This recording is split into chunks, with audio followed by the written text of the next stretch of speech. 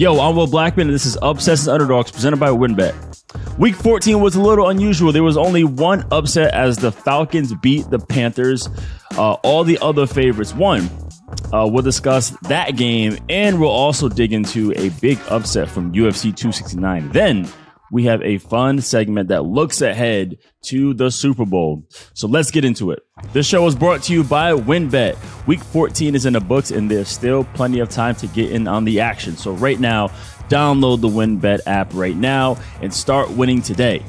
WynnBET offers unique markets like NFL yardage leaders, team exact win totals, and a ton more. Plus, new users can take advantage of WynnBET's bet $1, win $100 offer. If you bet just $1, you can win a free $100 bet on almost any sport. NFL, NBA, NHL, MLB, college football, UFC, boxing, and more. And they're also offering a 200% wager matchup up to $1,500. For all the details on these offers, download the WynnBET app now and set the odds in your favor. Offer subject to change. Terms and conditions at WynnBET.com. Must be 21 or older and present in the state where WynnBET is available to you. If you or someone you know has a gambling problem, call 1-800-522-4700. And like we always start off the show, I like to bring in my guy, Lamb, Nick Diaz. What is the deal? How you doing? How you feeling? Are you recovered? Yeah, I'm good. Well, I'm good. You know, it's this is, I believe, the second or third time that we start a show. And I'm angry at myself for not listening to myself. And the reason why I say that is last week, you asked me a bet that I liked on the WynnBET app. I said Charles Oliveira, the underdog. We get the GOAT GSP on, which, by the way, golf clap for you, sir. Once again, pulling that one off. He tells us, we tell him about Charles Oliveira. We're both on Charles Oliveira. On my show, I say Charles Oliveira. Do you see where this is going? I end up betting Dustin Poirier. And did you really? Yeah, man. Terrible, Will. Terrible. But besides that, it was a good weekend. Fun weekend. Got to hang out with a lot of buddies after being away. So it was cool. How about you? I saw you got your golf on. Yeah, Ali LaFleur, she had a golf tournament, Cured Hope, and yeah, it was cool. I actually got to hang out with Charles Barkley, and then he and I exchanged info. He's big into the spirits and wine game, so that was super fun. I got to golf here at Pelican Hill, so that was a good time. And then yeah, my wife and I, we went to Napa for a day, which was exciting. Robert Mondavi's getting into the NFT game, so that was super interesting. Gary V obviously is involved with this project, but Jeff Koons. So it was an interesting situation, but no more wine, no more Napa, no more Vegas. Let's talk. Actually, yeah, Vegas is involved. Let's talk about watching the game last night. You always hear, I always hear Dan Orlovsky talk about how Matt LaFleur is definitely coach of the year candidate. He's probably top 2, top 3 coaches in the NFL. And I will say that's very, very fair, simply because there is no slowing down when there's changes or adjustments. Like especially if someone gets banged up on the offensive line, it's either they have a lot of depth or they have really good coaching, you know, and it's probably a combination of both. I mean, if you have good depth, you probably have good coaching. So I would definitely say like coach of the year candidate, he's there for sure. Obviously Kingsbury is there because of all the adversity they dealt with during the season. And then, you know, I will give a lot of credit also to Mike Vrabel. I think, especially where Tennessee is sitting, they are 9-4 right now, and losing, you know, arguably the best offensive player, one of them, in Derrick Henry, and also AJ Brown, like dealing with a lot of stuff. They're still 9-4. They're like a weird looking 9-4. Like you wouldn't know that, but they've been winning games. But my favorite, and simply because just the way he bounced back in 1 year, is Bill Belichick, man. I think it's super. He went and he's probably going to get not just coach of the year, but also executive of the year because of what he did. And I knew, I was like, man, he could have won coach of the year last year because they were 7-9. I don't think anyone else takes that team 7-9. So I like those three. Is there a name you want to throw in that hat? Well, fun little dynamic that went down early this morning. Belichick and Kingsbury sort of one-upping each other. Kingsbury said it should be Belichick. Belichick said it should be Kingsbury. And I think the names that you mentioned, Will, would be the ones that I would give it to. To start the year, it was pretty much Brandon Staley. He was the talk of the town. Kind of fizzled out a little bit. Rough spots there for the Chargers in the middle of the year. But it's hard to argue, in my opinion, against Cliff Kingsbury. They're 10-2. We're recording this prior to the Monday Night Football game against the Rams. They are home. They're the favorite. However, they lose Kyler Murray for 3 games.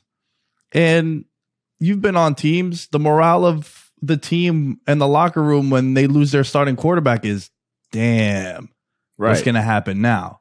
Because of how important the quarterback is. We all know this. And especially Kyler Murray, who I've gone on record many, many times saying that I think he might be the most difficult quarterback to prepare for in the NFL as far as the run, the throw on the run, the passing, and then you factor in all these weapons that he has at his disposal too. Yep. So the fact that they went 2-1 without him, they're 10-2 right now, top seed in the NFC. For me, Will, I think it's Cliff Kingsbury, especially when you factor in what the expectations were last year.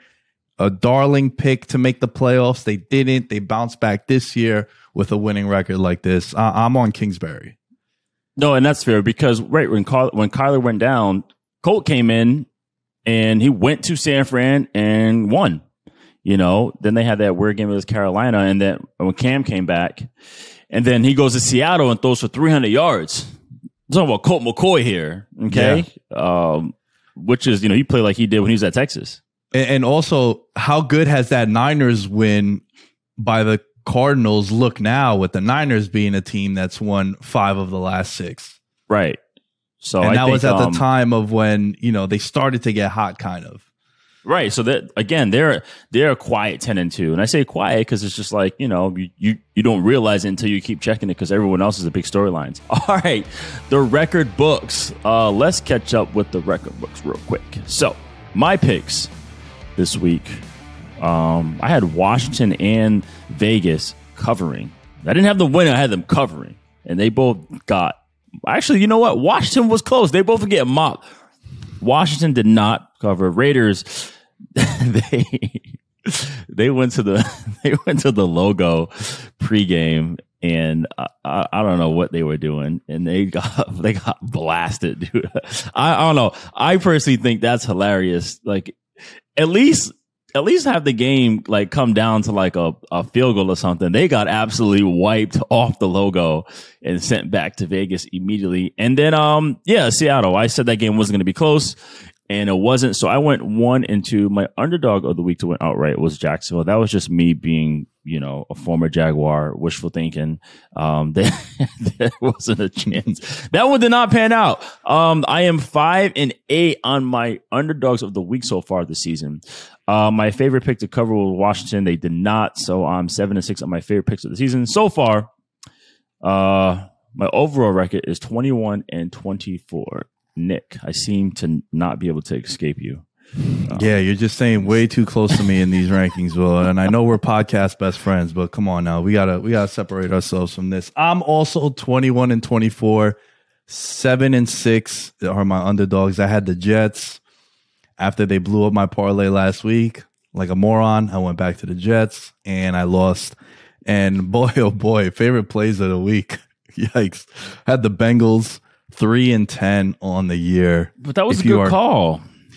Man, that was such a weird game, dude. I didn't think they were going to get like thrown out the gate like that, but sure enough, came back towards the end and almost got it done.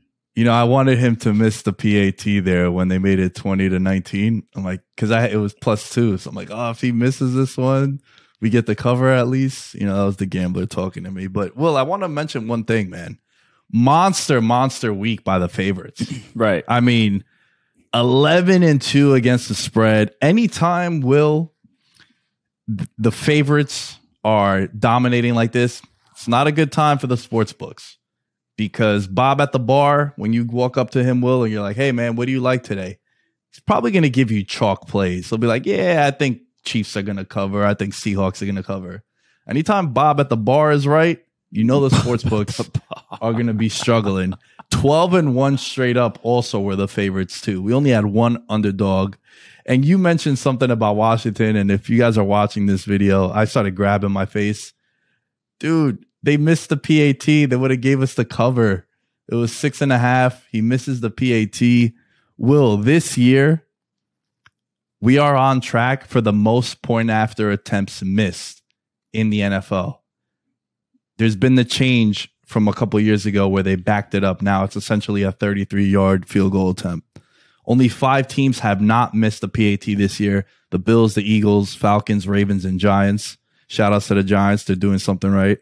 However, the rest of the league, Will, has missed a minimum of 2 PATs and in some cases, more than 5 missed point attempts. Will, as a former player, the kicker is a very polarizing position on the team. What goes through your mind when a kicker can't hit a field goal of that magnitude? It means they need to stay out and watch the entire practice. Kickers, they come out pre-practice, they kick, they do all their special team stuff, and when they're done with specialists, they get to go inside the building and hang out. They need to stay out and watch the whole practice. They need to get in better condition. That's what they need to do. They need to be challenged. They need some kind of competitive thing. When Mason Crosby won his kicking job, this was 2007, I think, we legit had a kicking battle in training camp. Like, he won that job in training camp. This is when we still had double days. It was a night session on the grass field, and McCarthy just straight up had a kicking competition. And I remember when Mason was kicking, we didn't really know him, so everybody was like squirting him with water bottles and throwing stuff at him, and boom, he would just like drill it right through the uprights. Every time we tried to get on his nerves, the D linemen, they were the worst, and they would harass Mason. Boom. So we need to like do something, keep it competitive. Maybe they need to play like kick, like the horse version, something. Don't go inside and play ping pong, kickers. Like, stay outside and do something. I don't know. That's the deal. But anyhow, I will say though, you mentioned the favorites winning this weekend. I will say, because it is crunch time. It is like the best teams are clearly separating themselves in this situation. You look at the top teams in each division. Let's go to the East, right? AFC East, the Patriots and Bills. That's who we expected to be on top. And sure, if they are. You go to the AFC West, you got the Chiefs and the Chargers. That's who we expected to be on top. You go to the AFC North, the Ravens and the Browns. That's kind of who we expected to be on top. AFC South, Titans and Colts. Boom, right there, And then let's go to the NFC, Cowboys and Washington. Those are the 2 teams we thought. You had the Cardinals and Rams. Boom. 2 teams we thought, Packers, Vikings, and then, you go to the South, you got the Bucks. And then obviously right now, which is weird that the Falcons are 6-7. Dude, you were talking about it before with the Titans about weird records. I was gathering my notes for this, and as I'm looking at the standings, I'm like, how in the world are the Falcons 6-7? Because all I've heard from Atlanta fans and Falcons beat reporters is negativity. Right. I fully expected them to be like 3-10 right now. My buddy Alan, who I do my show with, Will, is a huge Falcons fan, covers them. And I text him after I saw this. I'm like, yo, you guys are 6-7. He's like, yeah, I feel the same way you do, and the same way you just express yourself. It is super weird. So I think that's what's going on. It's crunch time, towards the end of the season. So that's what's locking in. All right, let's get into our upset breakdown. This is where usually we highlight a few big upsets. But this week, like we mentioned, there's only one to talk about in the NFL, but we do have another in the fight game. So, perfect segue. Falcons 29-21 over the Panthers. This is at the end of our last episode. I was like, hey, there's some potential upsets that could happen. This was on my list. I had a conversation with Matt Ryan earlier, this like mid-season. This is actually after they played in London. And it's funny, we had a conversation because he hit me up. He was like, hey, do you have Taylor Soleil's number? Taylor Soleil is one of our former teammates at Boston College, and he's now the star actor on that show Queens on ABC. It's weird because he's my best friend. We were teammates. He's our kid's godfather. And he said, I didn't know he was on that show. So I gave him his number. We started talking about the season. And he's like, yeah, it's tough. We're struggling right now. It's hard in this situation. I said, yeah, but your guys are still playing hard. You're competing. He was like, that is true. We are battling every single week. And I think it's kind of like you said, because it's Atlanta and they're having weird wins, I think it's going like unnoticed. The fact that they're 6-7, which is pretty damn good in this situation. You know, like you said, 9-8 is a potential playoff berth. You know, in this, especially in the NFC. Yep. Because it's still kind of wide open. So yeah, like I said, despite them being 6-7, they're playing really well. I am talking about the Panthers, dude. I think. I don't know, man. I feel like the people who are emotionally invested in Cam, they need to start like seeing the facts. You know what I'm saying? And sure, like in terms of like him athletically, how gifted he is and the things he can do or was able to do, he's just not the same anymore. And I think the people who are emotionally invested in Cam kind of need to come to that. It's kind of like how, when people when you love your favorite player and they're just not the same anymore, it's kind of like I remember watching like Roy Jones and what he did in boxing, and all of a sudden he started getting hit and like knocked out. I'm like, damn, dude, okay, he still got it, or Pacquiao just finished, and I love Pacquiao is probably my favorite boxer, and the way he lost to Ugas at the end, absolutely wiped off. And I'm thinking like, oh, I know he's like in his 40s, but maybe he can do this. Cam's body got beat up bad. The past 4 years, ever since he went and won the MVP in 2015, and love Cam's energy, who he is as a person, how excited he is, how he inspires people, all this stuff. But we need to keep talking about football. And when it comes to football, right now, I think the end is kind of near for Cam, just because it's been, just watching it on film, man, it's been tough the past 3 or 4 years to watch, and it is what it is, man. Like, it's just not the same, and I think it's tough. And then you look at what's going on with the Panthers upstairs too, with Matt Rule. I mean, he can't figure out the quarterback situation. He fires Joe Brady, his OC, and they're just simply struggling, man. So yeah, man. And then of course, probably, I don't know if there's an award for Cordell Patterson other than Pro Bowl. What do we give him? Is there a most improved player in the NFL? We got to give him something. Or he's just on the list for Offensive Player of the Year. I mean, he's been absolutely outstanding for what he has done. So I don't know, man. How you feeling about these two teams? Well, I love what you said about Cam, and it seems like one of the more difficult things as a sports fan.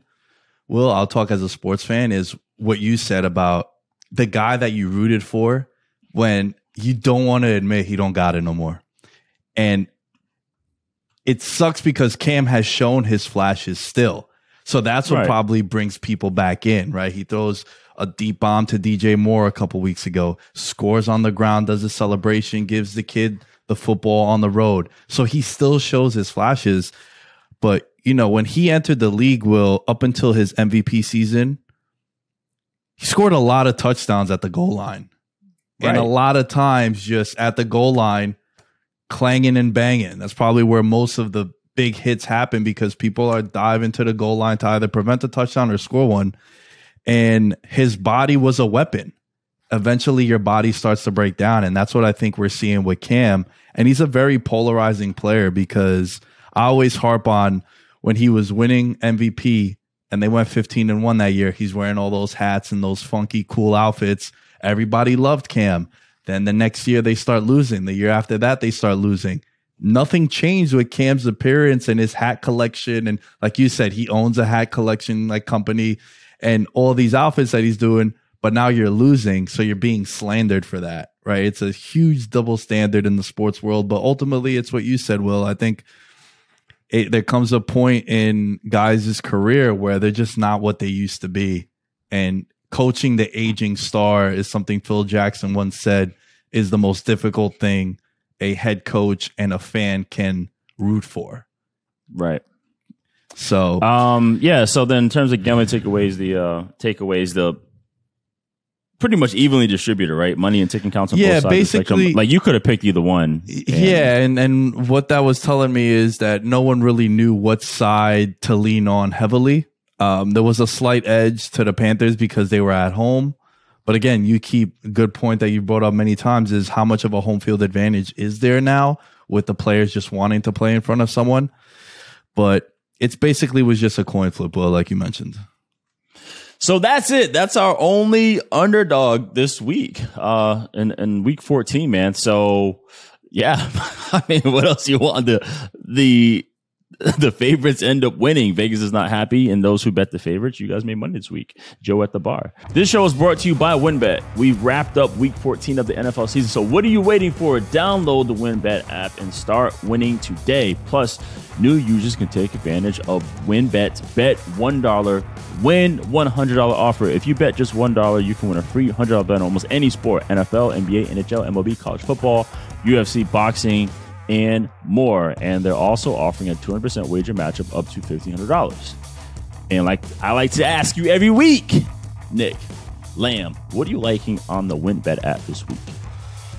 Give us something good too. Don't give us some all right. So here's the thing, right? Have you been following this Steph Curry stuff? How he's on pace to break the all-time record for threes. He needs about 8 threes to do so. So because I'm a Knicks fan and because I've been scarred my whole life, every time players come into MSG, they have career games. I know that the Warriors play on Monday night, but on Tuesday, they play at MSG, Will.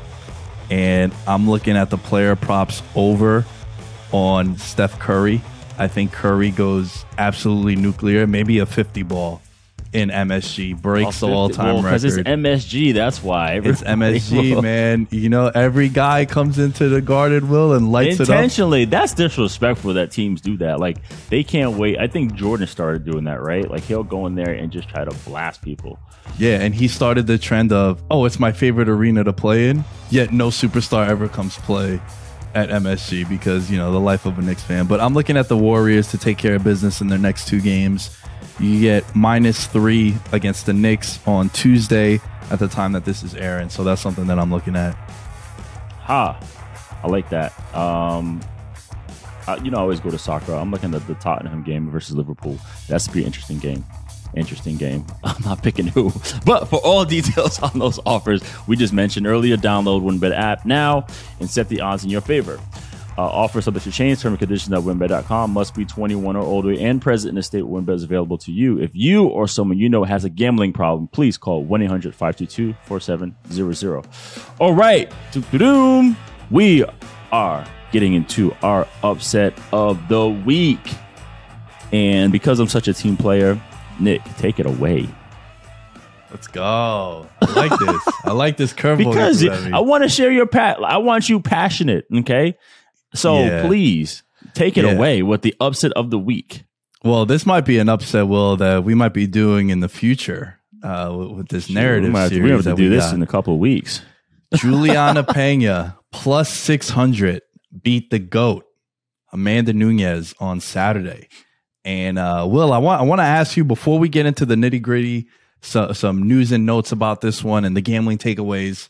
We had GSP on last week, and after we recorded, when I went back and listened to that episode, something resonated with me that he mentioned. Be careful when the fighter is on the mountaintop and they seem invincible. We spent the whole segment with GSP saying, we know Nunes is going to win. How's she going to do it? Is it going to be a knockout? Is it going to be a submission? We completely discredited Julianna Peña. Will, is that what you think happened with Nunes? Did she take her lightly? Has her life changed so much now that this has become the narrative of how is she going to win? Because we know she's gonna.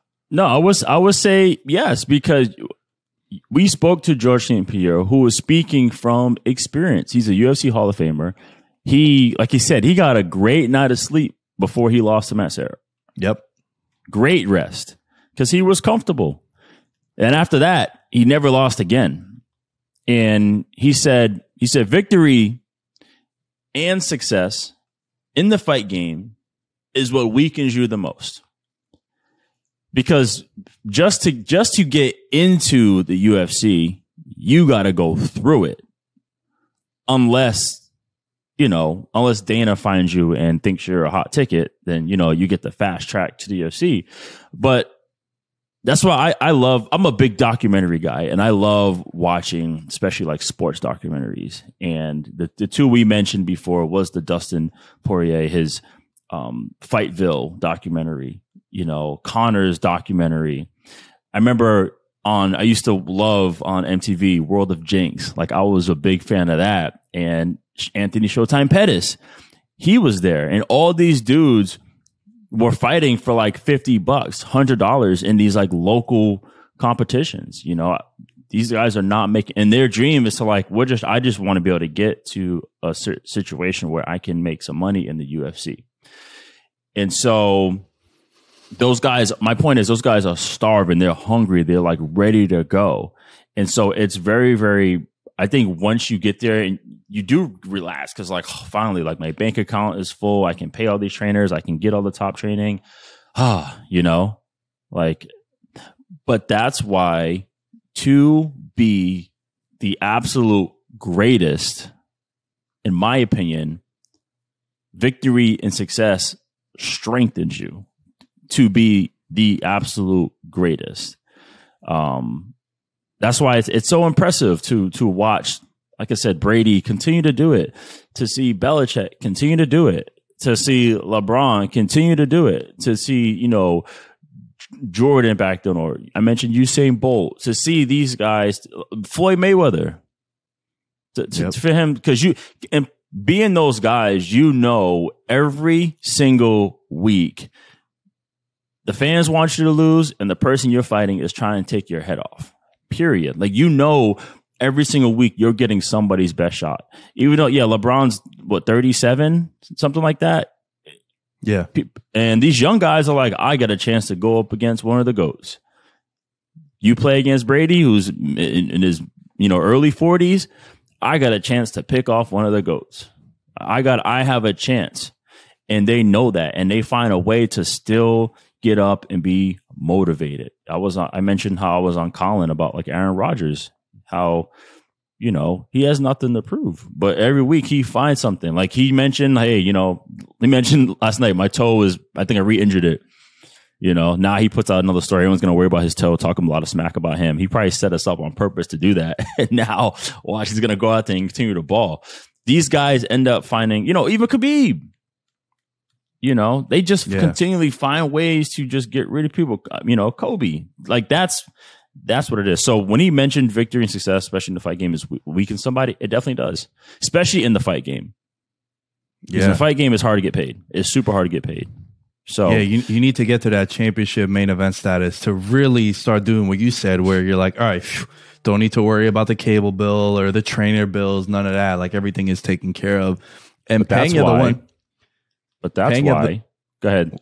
I was going to mention about Peña. The one thing that I really liked about her was that she's been asking for this fight since UFC 200.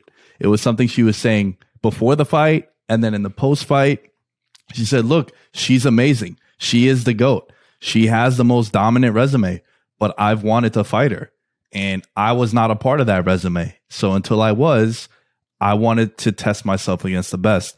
And even after the first round, so Amanda Nunes was a minus 1,100 favorite, meaning you have to risk $1,100 to win 100 on her to win the fight. That ballooned up to minus 1,600 after the first round, because it seemed like when Peña first got stung by her, she realized, oh snap, there's more power here than I expected. For sure. And then the round ends with her on top of her. And then at the start of the second round, sort of zombie mode by Peña. She's getting pieced up, but she's bringing the fight to her. And then it looked visibly fatigued. Amanda Nunes looked shot in there. And then before you know it, clever little sweep takedown, takes the back, chokes her out. 20. Dude, she didn't even get the hooks in and choked her out. Yeah, that was just I do jiu-jitsu, and like there's some times where I tap after like a 12-minute roll because I'm just winded, right? Like, they don't have the hooks in. They don't entirely have the choke in, but it's just like, it's a fatigue tap. And that's what that seemed like to me with Nunes. Peña was 20-1 20-1, Will, to win via submission. Fourth biggest upset in UFC championship history. It is. And that's why, after saying all that success stuff and victory and resilience and adversity, the greatest UFC fighter of all time is John Jones. Yeah, never lost.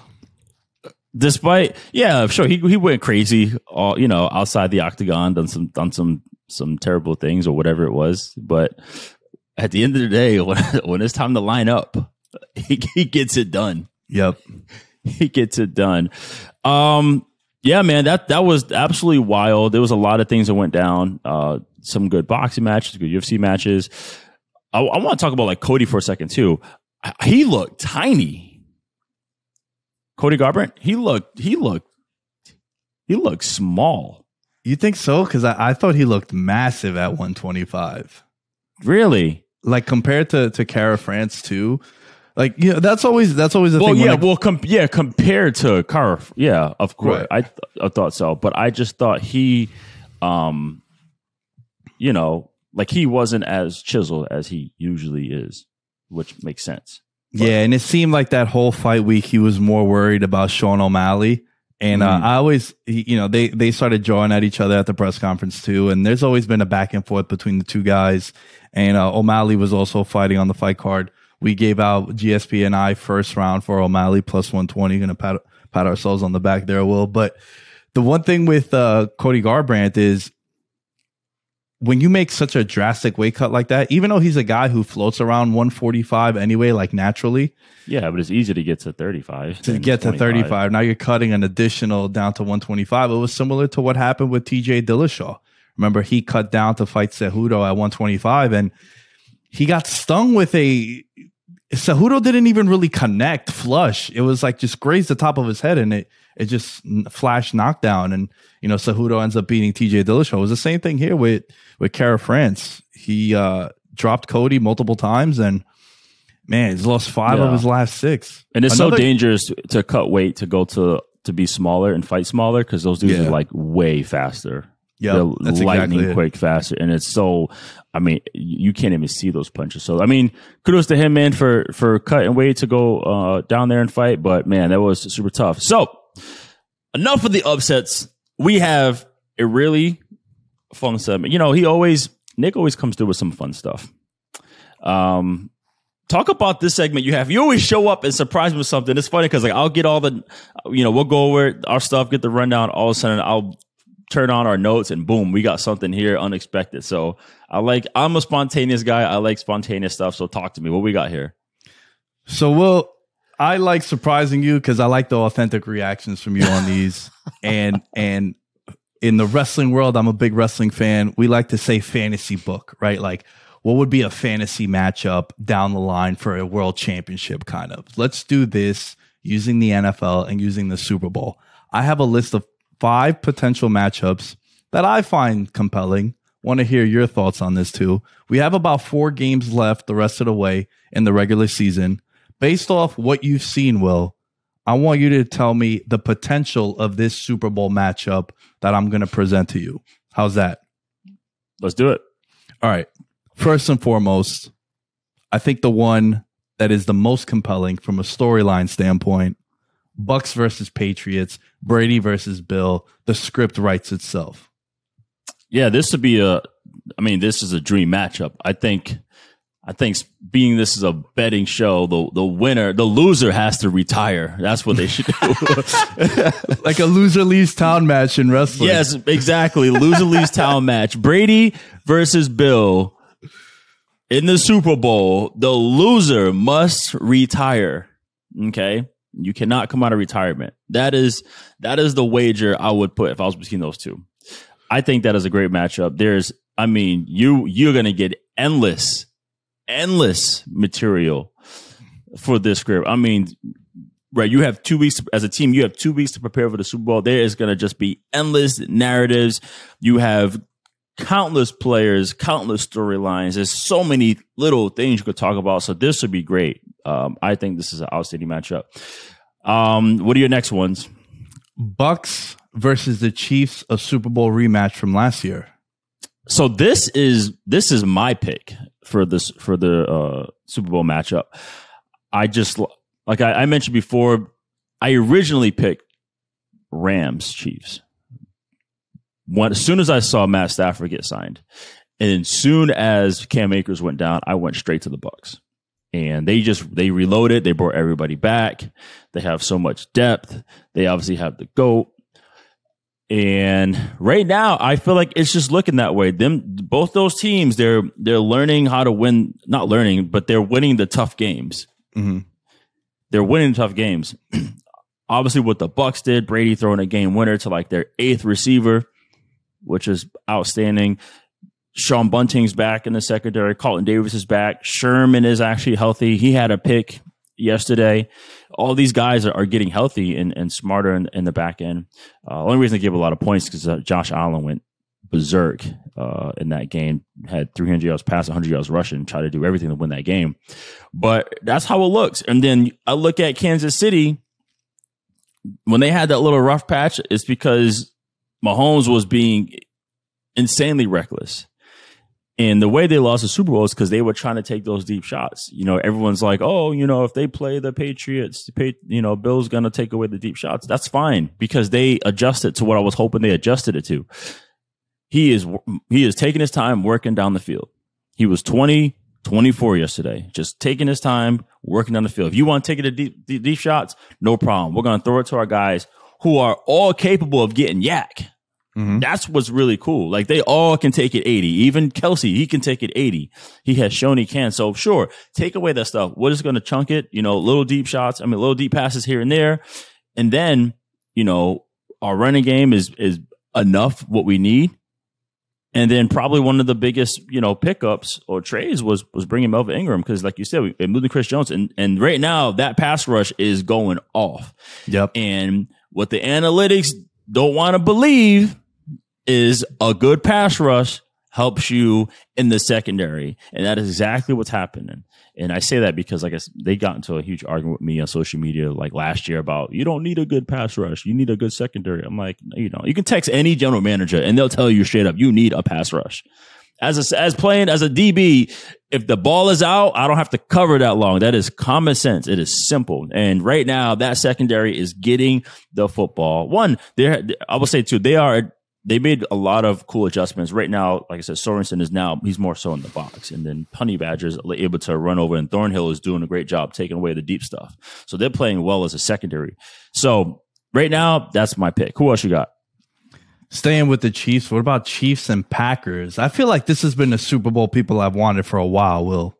Well, because this was the first Super Bowl ever. So that's probably why those the same people probably who were at Super Bowl I when they were kids, they've been waiting for this matchup forever. Well, I was looking at it more from Mahomes versus Rodgers. I think the two best quarterbacks from a talent standpoint that I've ever seen personally. So I think it'd be pretty good Super Bowl. What do you think about this one? No, this will be fireworks. I would love this Super Bowl because you want those head-to-head matchups. You're more interested in seeing those. The two most gifted quarterbacks out. Well, I can't say two of the most because Herbert is doing some ridiculous things right now. Okay. It doesn't even make any sense that he literally is throwing that ball from the 405 all the way to Route 66. It's not even funny. But yeah, this would be super cool to watch them too. However, yes, Mahomes definitely wants to go there and beat Brady, but beat Rodgers, but he wants that Brady matchup. What else you got?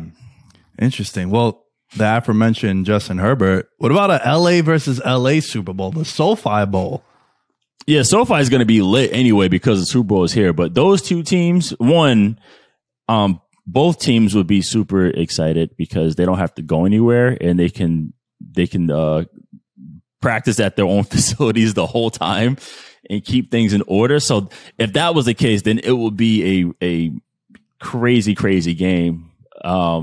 Because teams will be able to prepare without having to go anywhere. At the same time, I think this would be outstanding. This would be super fun. LA is a hot city, and I think that would be really, really exciting. But it is not going to happen. Chargers are not going to get out of the AFC. I don't think so. I hear you. I hear you. All right. The last one that I got here on this list, a little bit of the Cliff Kingsbury Bowl, right? You got the Chiefs and the Cardinals. What do you think about this one? Honestly, I don't want to see the Super Bowl. Oh. I don't want to see Cardinals and Chiefs. I just don't. I don't know. What is it about Arizona? Because you know what? I do think a lot of people feel that way about Arizona. Because it's like, I don't know.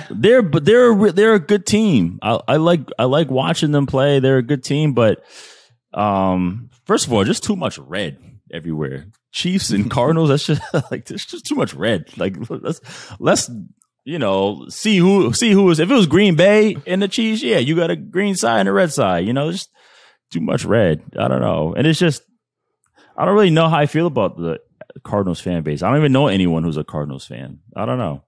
It's just not exciting. I don't know. It's going to be a high scoring game. That is for sure. Mm-hmm. That is going to be a high scoring game, but I don't know. That's just how I feel.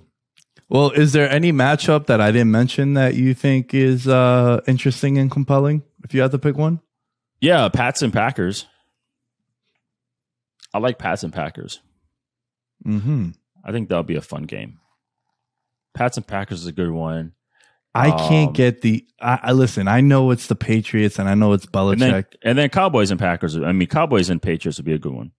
Yeah, we saw that regular season. That came down to the wire and overtime. But, man, I just can't get the idea of a rookie quarterback going all the way to the Super Bowl with Mac Jones. And especially where I want to see them get into a shootout.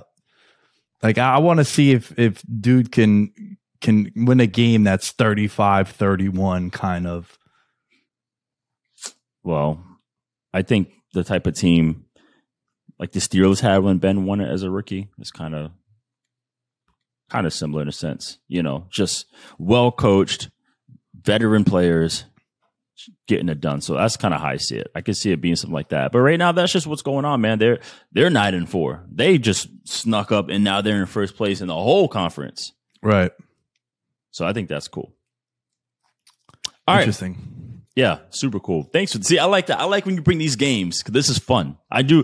I am a spontaneous thinker. I give you these organic. I have an answer for pretty much almost anything, so that's good. I'm always like thinking. So that's it for today's show. Next episode, we'll be previewing the Week 15 games, which should be fun and exciting again.